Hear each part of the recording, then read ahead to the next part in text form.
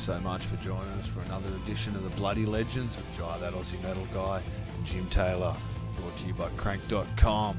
Make sure you're a bloody legend and hit that like and subscribe.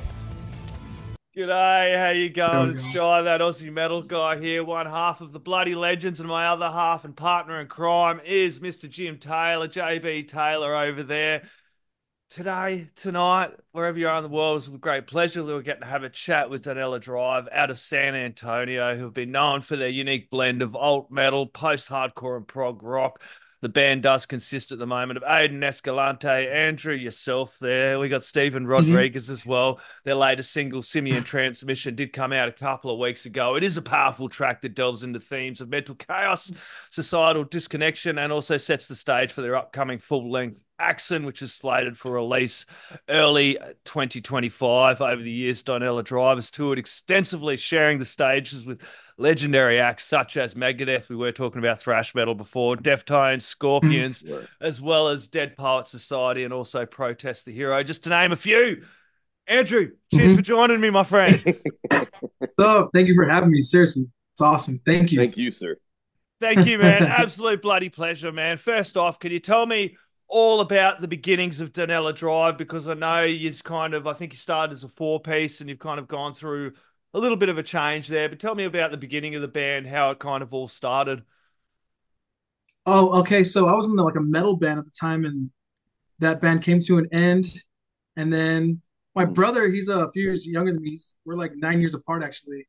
Um, he got really good at guitar, and I was like, I think you're ready to be in a band, dude. Like, I think you could do it. And yeah, man, like we started jamming and writing songs together. It was just me, my brother. My brother's actually Aidan Escalante. Yes. We're half brothers. But Okay. yeah, so we started writing the songs together, and then we actually at the time we had a second guitar player, so just us three writing in this like back house behind like our main house, and yeah, so we wrote for like a year, wrote songs for a year, and then started. Then we found a drummer finally, and then we went through like a couple singers. We even had a female singer at one point. We had two female singers actually. Yes, yeah. And then Wow. eventually my brother's like, you know what? I'm just gonna go. I want to sing. He's like, I want to do it. I want to go for it. So he's been singing for the past 6 years. Yeah, Yeah, he that's did. pretty much. 2020, I Mhm. believe he did step in. We'll jump into Yeah. that. What was those early days like, kind of getting the grassroots and forming those bones of the band as well, and kind of getting your sound? Because I was chatting to Jim, and like the early Mm. stuff was really good, and you could hear your sound starting to develop and evolve. And I believe with Aidan kind of stepping up and taking the reins on vocals, Mhm. you were able to kindly finally start going towards a vision you were working on, I suppose, with the early stuff, eh? Tell me all about that. Oh yeah, I would say the earlier stuff was like I don't want to say poppier, but it was Mm. more to the point, a little more simple. And I think as we kind of grew as musicians and started getting into like different styles of music, they all kind of like blend in. We love our thrash metal, we love we love all kinds of stuff. We love our funk, we love our hip hop, we love our just just weird like like we love like we grew up on like Mr. Bungle, Mike Patton stuff too, so we love that stuff. You know what I mean? So we just kind of like incorporate all of our different kind of things we're into, and then it's kind of what you hear now. But like I said earlier on, like I think it was because my brother was so young too. He's I don't want to say he was limited, but he was kind of just learning how to be in a band. Essentially, you know what I mean. So he kind of wrote, a little bit more simple. But now it's getting crazy. I think it's getting crazy, almost too crazy. But no, it's awesome. I love it. Definitely still Did I growing. get lost? No. You're definitely still growing there. Okay. You can definitely hear the growth in the band and the evolution to what it is Absolutely. now. It's absolutely unreal. But I want to talk about you as a bass player, because me and Jim were mentioning about this. Tell me how you first got into bass, man, and some of the people that kind of influence and inspire you. Because I think I love the way you play your bass, man. If anyone's seen the Yes, Oh, live footage of you going for dude. it, man, it's definitely. unreal. So, Definitely. Thank so, you. so tell me Definitely. about Thank your beginnings as a bassist, because I'm pretty keen on that side as well. Okay, I'll go right at the beginning, man. I was like 11 years old. My grandpa one day he asked me, he's like, "Hey, I want to buy you an instrument. Um, what do you want to play?" And I was like, "I don't know, drums." Like I didn't even know. I was only 11, and Sure. bass was like, no, I'm gonna buy you a bass. And I was like, what's a bass? Like I didn't even know. Like I just knew like, Yeah. the guitar and drums, that's it. And he's like, I was like, I'm gonna buy you a bass. I was like, okay. So one day he just shows up to my house with like this little like pawn shop bass amp and like he pretty much went to a pawn shop and was like, here, I want that, and brought it to me. And I've been playing ever since. Like I started off, I was a huge like like Metallica nerd. You know what I mean? Like Hmm. I was like I said, 11 years old. But that was like the first band I really liked. And then as I like got into playing, I got into different bands. Of course, your Fleas and Les Claypool. Like the first CD I ever bought was Tales from the Punch Bowl Oh, by Primus. great, Um, great record. Great yeah, record. yeah, blew my mind. And I was like, I think I was like 9 years old. And then I used to just Yeah. listen to it randomly, like because my uncle convinced me to buy it. I was like, okay, sure. You know what I mean? And then I would jam it, but I didn't know what I was hearing. I just like I knew I liked it, and I think it made like a big Huh. impression on me. And then my mom was like a huge like music lover, and she would show me the bands she was into. And then my brother's Aiden's dad, my brother's he would show me bands too, like a lot of like punk rock, like the Melvins, Misfits, Oh, and it goes on. So and then of course like the slap thing, and it sucks to say, but like I learned like first thing I learned was higher ground. You know what I mean? It's like the kind of a cliche thing. not a bad A lot of place to bass start, players my do it friend. though. Yeah. Yeah, so I learned that, and it's like it kind of just kept going, and then I didn't realize I was actually good at slapping until like I was jamming with this guy one day, and he was just like, "Man, like you are really fast. Like you slap really Yeah. fast." I didn't even know You like do. until he pointed it out, and I was like, "Damn, okay." And then it kind of became my thing. Yeah, kind of like to be kind of flashy and show off, I guess. They kind of like Which kind of became my style, like real but your percussive, real tonality aggressive. is so clear, man. Thank you, man. Thank Like you. the way it resonates is it's so interesting. Like you remind me of Rod Diaz, Hmm. Trujillo, dude. I mean, Oh but yeah, I'm not even thinking Metallica era. I'm thinking Infectious Grooves. yeah. And I hear that in you guys, man. So one of my Hmm. favorite is Sarsipius's Arc. And I was like, man, that sounds like that attack you have because you have, but it's like it's your attack is, and then not only for you but for the whole band, your Hmm. attack is a heavy one, but your Hmm. sound isn't always metal. Yeah. Like the Yeah. attack is there, but it's almost like progressive jazz, dude. It's wild. Oh yeah, yeah, totally. Yeah, totally. My brother, he throws these like jazz chords in the music too, and sometimes it like blows my mind. I'm like, I don't know what to do on it. Like, you know what I mean? There's so many different ways I can go with it, but I just try and hold down the groove and be aggressive. Honestly, that's what I really try and do. Make sure that me and the drummer are Awesome. just locked in and tight and real, like I said, real percussive, real aggressive. Like one of the biggest influences too. Like my mom showed me a band called Faith No More. I'm sure y'all know Faith No More, but Oh, they're like a big influence. Billy Dude, Gould is a huge influence on Billy me. Gould, man. Yeah. Yeah, yeah, for Because sure. So like now Flea, I just hear what's that one? It's a boom, boom, and it has that oh yeah, synthesizer. I can falling to hear it in my pieces. head, falling Yeah, to pieces. That's it, yeah, falling to pieces. I mhm, can hear it. That's that low, yeah. dude. I can hear I, that in your playing too. So I think you, yeah, I think that was a huge influence on me. Like yeah, I said, I knew I liked the sound of it, but I was so little. But that's what my right. mom was jamming. So I think But it it made made a big sense to impact on me. you, like Yeah. okay, instead of like I want to know this note for note, it's like I feel that note. Hmm. For That's sure. oh, that's so cool, dude. And that you For can sure, hear dude. that in your guys. Okay, I gotta ask, where's the name from? Okay, so we used to practice. There's a at this like a storage unit, and it Oh was yeah. actually the where the street was on that store, like where the storage Oh, unit so it's was Donella located. Was Drive was the Yeah, we okay. would pass that street, and Awesome. we thought the name was cool because it was kind of vague enough to where Hmm. you didn't know what kind of music it would be. You know what I mean? Like we don't want something like And that's the go thing, ahead, go ahead. you with that kind of band, you weren't expecting what you listened to, yeah. especially with Yeah. Simian Transmission, which is Hmm. utter beautiful chaos and the most Yes. seizure-inducing video I've seen in a long time. You know what's funny is like I was watching it and like I didn't even think about that part. And the guy who was editing it, he was like, "Hey man, you should probably put a warning on it, like just in case." And I was like, "Oh yeah, I didn't even think about that." Like I'm just there like looking like dead at the screen, like this is awesome. And then I was like, "Oh yeah, maybe I should put that." I didn't even think I about that. put you guys, I had you guys on, and then I had Mudvayne's Dig, and then I had Enter Nice. Sandman. So it was Yeah. like, Yeah. Yes. Non-stop flashing. oh. It's Are you okay? it's like I gotta stop. Wait a minute. Did That's have But that well awesome. done. No, that fine bit seriously, of that's a killer artwork. killer track. Yeah, it definitely was. That's So tell awesome, me a man. little bit about some of the themes and lyrics, and kind of an inspiration behind this Mm. latest single, Simian Transmission, since we're talking about it.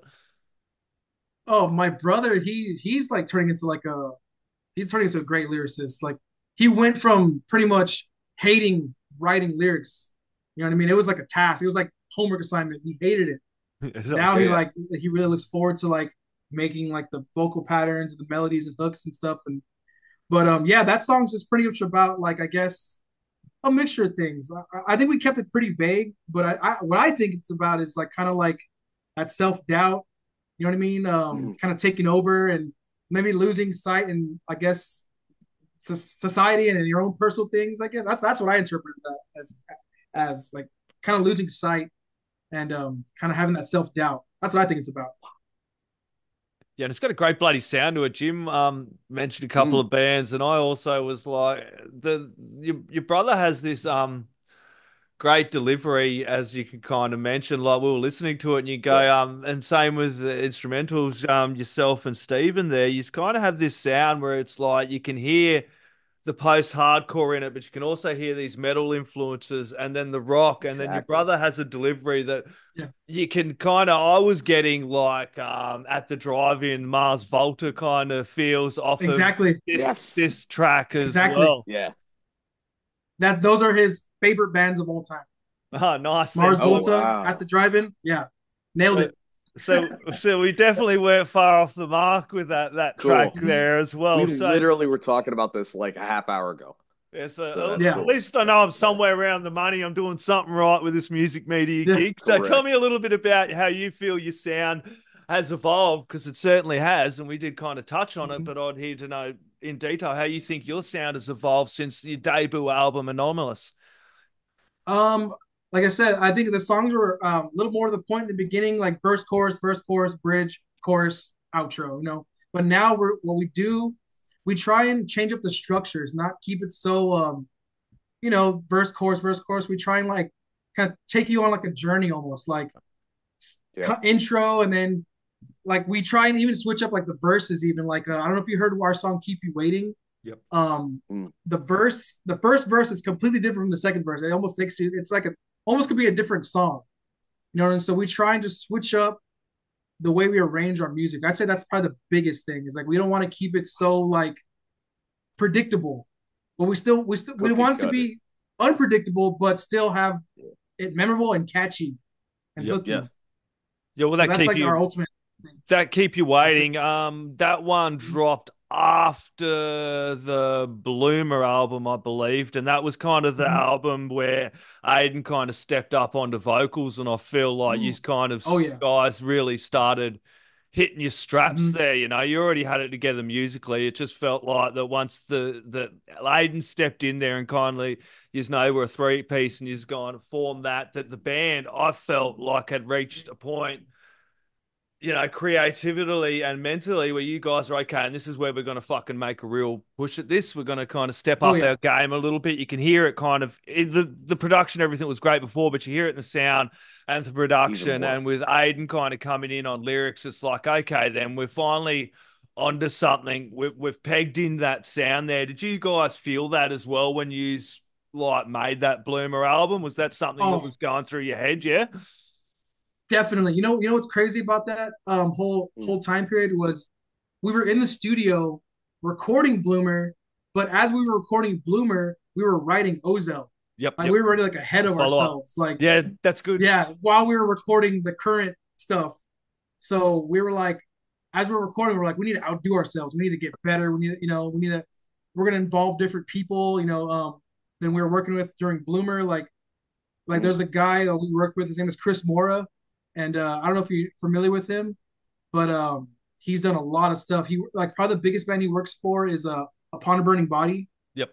He works with Upon a Burning Huge Body, fan. and he worked for Huge fan of Kim those guys, Dracula. man. Yeah, so he engineers all their stuff. He does You like I all think I you want to say Texas he. boys are hard, man. Oh Kim yeah, Dracula, but no, Tassie. San Antonio. You know what's funny? I was watching an old YouTube video. Someone reposted it. It was like from San Antonio in 1992, like a local news, and it was basically saying how San Antonio was the metal capital of the 80s, Yes, and sir. the whole segment was about Metallica coming to town, and it was like broke all these records, and this is like 1992. So Yeah, we're a metal town. Texas is metal as absolutely. fuck. Yeah, Didn't mean to interrupt. I'm yeah. sorry. Excuse me. No, I no, would have you're felt. cool. I You're cool. thought I would have been like they're going on about San Antonio metal, and then they start talking about Metallica. It's like fuck that. We got a ton of great bands. San Antonio and that area in general has a fucking ton of great Oh bands, yeah, man. It must have been good there's it, growing Or- up around there. And it's true. what's the live scene like now? The local scene, like Yeah. I would say right now, the local scene is like a lot of thrash metal, hardcore is like huge here. Um, and then and then the traditional metal will never go away. You know what I mean? Like Indeed. Judas Priest plays like 2 nights here in a row. You know what I mean? Nice. Well, like we just did like I actually do a backstage catering and hospitality, and we did Oh, corn, and I actually met Head from Corn, Okay. and it was so sold out show. You know what I mean? Like people show up here for their metal for sure, for damn sure. dude, you guys should do well, one, Jai. I've been there before. Have you guys ever done Austin? Have you ever done South by Southwest? Oh yeah, we've done South by Okay. almost every year. We haven't done like Jai, we been gotta an go. We official gotta band go. yet. We'll roadie for them and we'll go to South by Southwest for these guys. Yeah, it's crazy. It's like pretty chaotic. The whole Hmm. whole thing. You know, I remember like walking around with my big SVT head, my Ampeg, like walking around Sixth Street, going from venue to venue with my Yeah. gear. And there's like thousands of people, and complete chaos. It's crazy. Oh, Yeah. crazy. So I did mention you Mhm. guys have got that new album, AXON, which is due to drop early 2025. Can you share some Mhm. insights kind of into the creative process and the songwriting process about this behind this album? Okay, yeah, this is probably I will admit it's probably our wildest album. Good. Like, okay, so what you got with Simian, the next single we're dropping, it's completely different. Imagine like my brother's been comparing it to Mars Volta meets Megadeth, if that Oh, makes sense. yeah, Oh, it does And after I like hearing it. you I guys, like it. especially yeah, with this so single. so we the guy who did the artwork for Simeon, the artist, his name is he goes by Gun Show. He actually made a bunch of props for that for our next video, and like it's like weird like the first prop off the bat, it's like this like weird like headpiece that goes on my brother's head, and it looks like something you'd see on Yo Gabba Gabba or something like you remember that like Yes, kids TV I show? Yeah, remember yeah, that yeah. coming back at Yeah. you. Yeah, so like it's like the video's gonna be it revolves around this character called the Riff Creeper that we came up with, and he's Okay. just like this scumbag kind of musician.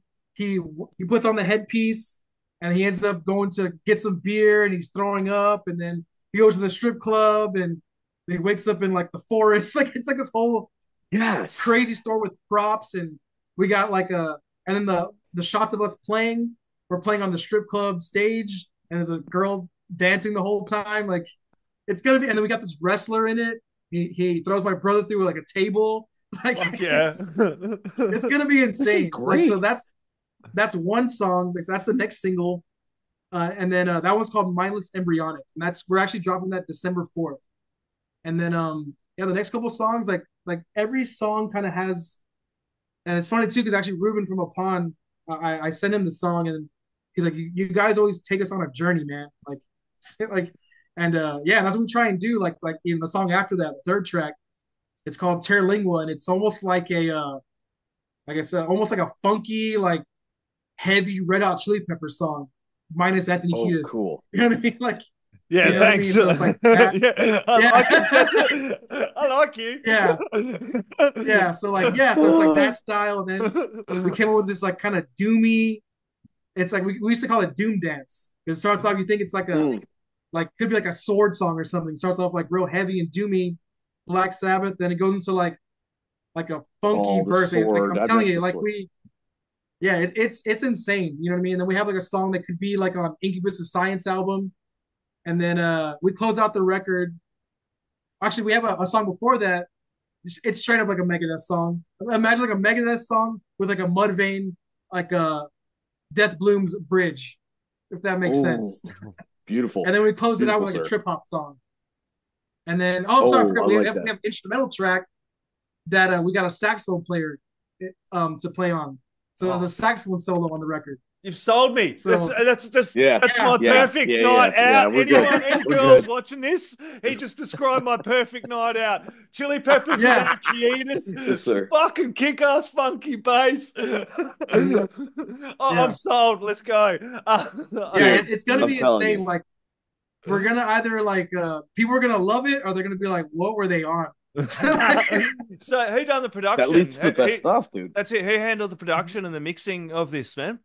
Ah, So actually, we actually recorded at Cibolo Studios here in San Antonio Yep. with our good friend Landis. He actually played drums on Evil Salsa, that track Evil Salsa, Yeah. and a couple other tracks. Yeah, he played drums on that, but he owns a studio. So we went to his studio and we were there for like a week or so. We did guitars, mhm. bass, drums, and like I think it was like 4 days. And then right now Chris Mora, our buddy Chris Mora, like I said, who does Upon and Kim Dracula and some others. He's done work for like a bunch of people, like Peso Bluma, 21 Savage. Like he's has a wide range of people he works with. Yeah. He's mixing it right now, and yeah, man. I mean, that's pretty much who we work with since since we've been since Ozel actually, just those two people. We have a pretty good foundation, talented Yeah. people. The Cibolo Studios is an amazing studio. The drum set's amazing. Like it's just a legit badass studio. And then, like I said, Chris is a mixing mastering genius. Yeah, as I Like I mentioned, the couldn't ask for. production's been unreal, man, from what I've It's been very Oh hearing. yeah, dense, very, thank you, very Yeah. thick. thank you. Now we're Yes, sir. we're very lucky, and we're lucky Mhm. that they're big fans of us too. They support us. You know what I mean? We're just lucky that they're on our side. Honestly, Hell for yeah. real. So Well, we are too, brother.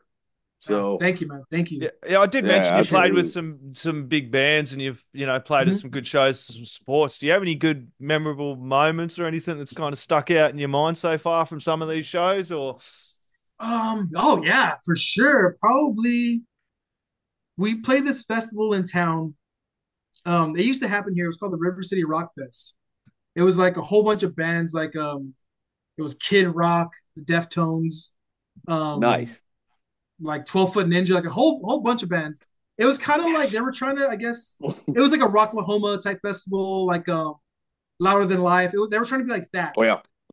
and it doesn't. They actually stopped it a few years ago, which sucks. But yeah, we played that festival, and like we met Chino. Well, we met the whole band, but they were on their way out or something, and we kind of just like crossed paths with them.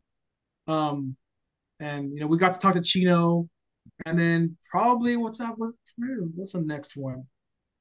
And then I met Eddie Van Halen randomly us. here in Oh, town. that's cool. Like, yeah, and then yeah, it was really cool. I honestly couldn't even talk, couldn't even think straight. I'm like, nice to meet you. Right.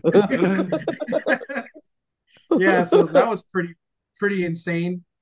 And then what else? What else? I'm trying to think. And then this last tour, we went on tour with Dead Poet Society, and Yeah. that was just like it was awesome. It was awesome, man. Like those guys are blowing up right now, and it's Mhm. crazy to see like where they came from because we played with them in Austin to maybe 10 people, and now they're Wow. playing download next year. They play Louder Than Wow. Life this year, like you know what I mean. And they took us Yeah. out last year twice. Um, and yeah, then like I said, they're blowing up right now. Like those shows were, if they weren't sold out, they were pretty close to being sold out, and that definitely They're helped us awesome, out. eh? Dead Part. I've been getting a bit of their PR Mhm. stuff as well of like unreal bloody Yeah, band, yeah, yeah. eh? It's crazy. Like I said, it's crazy to see, man. Like we play, like I said, we played with them to nobody. You know what I mean? Like the Oh promoter yeah. in Austin was like, "Hey, this band's coming through. You want to jump on?" I was But you like, never "I was know, just happy to man. play in You Austin." never. That's You so never know. cool. Like, Yeah. you Yeah. know, So I would say those are my favorite shows where it's like Mhm. you're playing your guts out, and Mhm. it's like, man, I It's saw them down in Nagadocious, and they Yeah. just ripped, dude, before they even hit that tour with In Yeah. Flames and Mammoth EVH. You know what I mean? Mhm. So but you that's where also it begins. exactly. Yeah. Yeah. Yeah, dude. Something that sucks about that show is I actually fell off the stage. That's another thing I You think did? about. Uh, I, Hey, I fell off the stage. I was I, like headbanging, rocking out too hard, and I like went past the monitor and boom. I oh, was pretty embarrassed. Yes. But he No, didn't care. no, Like they that's didn't rock and care. roll. No, Yeah, dude, that's throwing your spirit and your soul yeah. into what you're playing. Don't ever well, apologize for no, that. and that's the thing too. Like you got to get your live performances down pat. I think, isn't it? And like if you Yeah. really want to be a live band that's playing to these audiences, you got to put on a good show to the same as Yeah, 10 people as you would to bloody 1,000. You know, I know. Right. yeah, dude. You Went to gotta see sell it. it. Right. You got to sell it. I You seen gotta sell it. Airborne Yeah. fucking at the local pub years ago, man, and he was jumping around, climbing up on fucking everything back then, dude, that he's doing now at big sold out stadium performances, but Mhm. Mhm. over in Europe. But Oh then yeah. you mentioned they come back to Australia and they can barely sell a fucking pub show sometimes. It's a weird old scene. I'm Yeah. sure you find that in Yeah. America sometimes as well. The dichotomy compared to the fucking European Mhm. shows compared to the Aussie and the American shows sometimes. It's like, what the fuck are you guys doing? Oh Right. yeah. No, for sure, man. For sure, dude. Do you That's have my any? next goal to go to Europe for sure. Oh man, that would be unreal. Do you have any live shows planned for the round out of the year or to start the new year to support the album? Well, that you've Yeah, announced. we're definitely gonna have some kind of album release show for Yep. sure. But right now we're gonna round out the year. We have two shows. One's in Austin, and one is just a local San Antonio show. And then, like I Right. said, just play it by ear. Hopefully, work out a tour. Hopefully, jump on a tour, and that after we put out the record, that's pretty much the goal. Yeah. You And know, those hopefully just the we can make local something happen. shows are the best fucking shows, Andrew. Don't you know it, Dude, man? You go there, you catch insane. up with a whole bunch of bands that you know, a whole bunch of friends.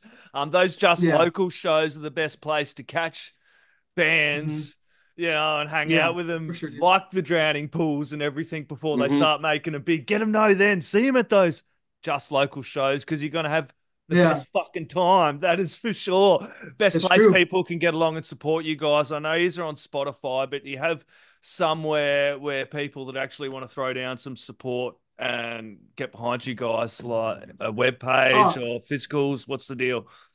we're everywhere, man. You can get our stuff anywhere you get your music, honestly, like Apple, wherever. And then Bandcamp is probably like where we probably get the most, definitely hit up our Bandcamp.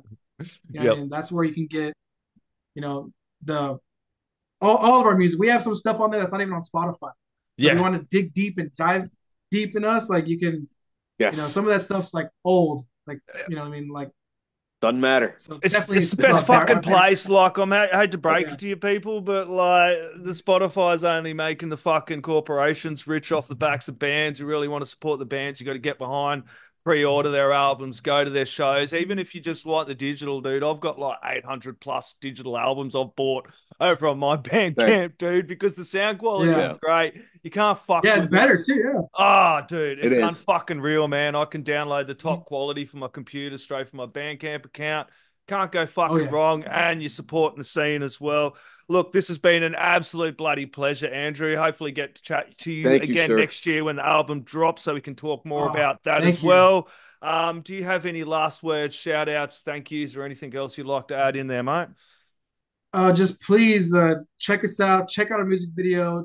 Stream us wherever you find music. We're there, man. Just look us up, jam our music, please. That's all I can say. And follow us on Hell Instagram, yeah. TikTok. You name it, we're there. You can find us. Just look at our band name. We're there There you go. You for heard sure. it there from Andrew. Everybody go grab some Donella Drive. The latest single is Simian Transmission. Did drop a couple of weeks ago, but they have a whole bunch of music they've dropped, including Fortress, Evil Salsa, and Vessels, Ozell Bloomer, and a whole fucking bunch more. Go get it, chuck it into the stereos, crank it up really bloody loud, because what the neighbors are going to want to hear it too. Cheers, mate. Thank you guys. Appreciate you so much, man. Thank you. Oi, you're tuned in to Jai That Aussie Metal Guy, so make sure to hit that like and subscribe button so you don't miss any of his sick content. And remember, stay brutal, you legend.